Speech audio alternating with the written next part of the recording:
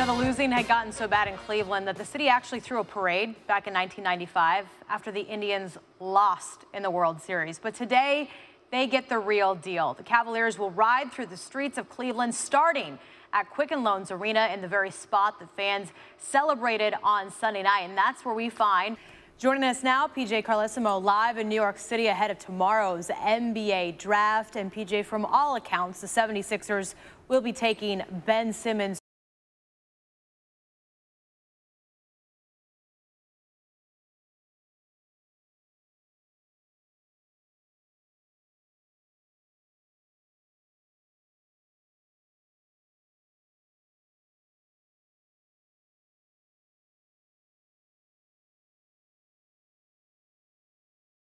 Suddenly, Cleveland is the land of champions. Yeah. Right? Place to be. The UFC superstar is going to join us to talk a little bit about the Cavaliers as they get ready for the parade. The Indians on a streak. Maybe this guy started it all off in the spring. He's going to join us. Yeah. Right? Place to be. The UFC superstar is going to join us to talk a little bit about the Cavaliers as they get ready for the parade.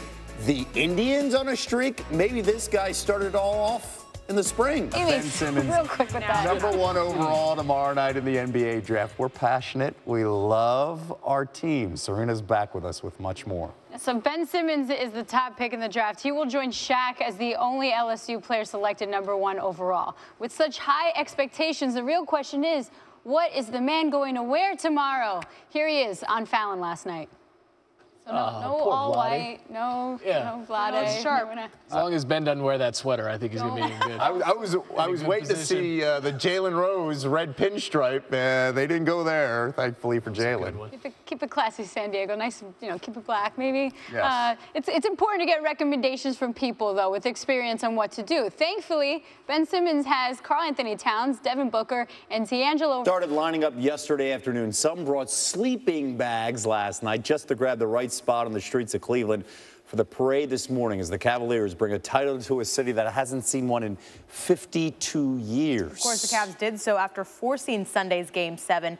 But on this day, back in 1994, another Game 7 took center stage. Knicks and Rockets at the Summit. Missed the Summit. Hakeem Olajuwon had outscored Patrick Ewing in every game of that series so far, but Ewing's defense shone through. Karl Ravitch was on the desk for this historic Game 7. He has the highlight in our top back in the day. Cleveland, they did not throw that man, Stipe Miocic, a parade, but they did honor him. He's a Northeast Ohio native. He's a UFC heavyweight champ, and he joins us on SportsCenter AM this morning. Stipe, listen, you ended the Cleveland title curse last month. We saw you take batting practice there with the Indians. We saw you get honored at a Cavaliers game, and now the Cavs are NBA champs. Can you put into words for us what Well, I mean, I hope I got some sunscreen because, I'm kind of pasty right now, so.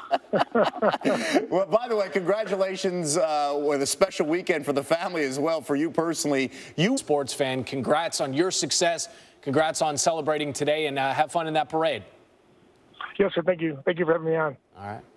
What a time.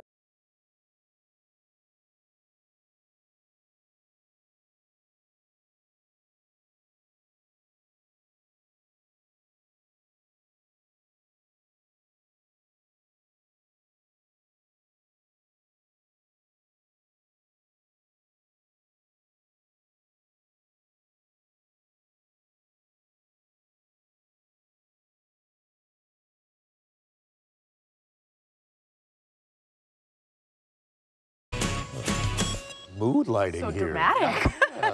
Hey. Cozy. All right. Back on SportsCenter AM, 9:29 Eastern. Even if you have a great group of pitchers going on the same night, we always do this, right? Aces taking the mound. They don't all win all the time. Something usually ruins it. Usually, right? You can't really control everything.